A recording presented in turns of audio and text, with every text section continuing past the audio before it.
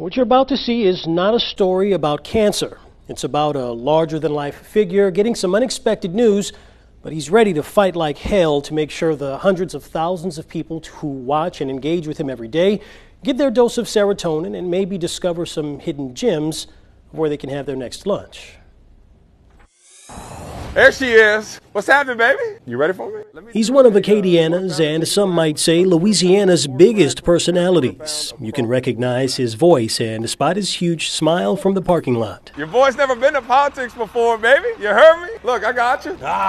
Rolling in like the Kentwood man. Let's go. In July of this year, Gerald Gruenig was diagnosed with stage 2 Hodgkin's lymphoma, a type of cancer that affects the lymphatic system.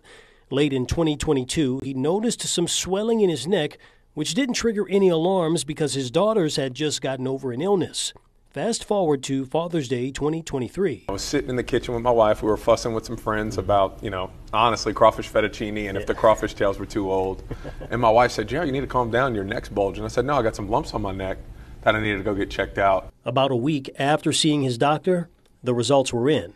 I was preparing myself for that diagnosis, or what they thought would be that diagnosis, but when you hear it, man, it's at the knees, bro. The news coming as a shock to the big fella, but in true Gerald fashion, the silver lining is never too far removed from the situation. From there, I was looking forward to just getting good news. And you might say he did get a positive update. Almost 7 months had passed since he first felt swelling. I got my CT results back, and everything was just in the left-hand side of my neck. I went to sleep on Monday night thinking I could have cancer all over my body. I woke up on Tuesday morning and found out, hey, bro, what's happening? It's just in your neck. Gerald's doctors describe his cancer as indolent and slow-moving. So as he begins his road to recovery with chemotherapy, he's staring down 8 2- or 3-hour treatments every other Tuesday. And good news is it's 90 to 95% curable, dude. So at that point, I'm like, let's go, baby. While making only minor adjustments to his very busy daily schedule, he still plans to be an active team member on Passepartout and showcasing a local restaurant every Tuesday and Thursday for Acadiana Eats.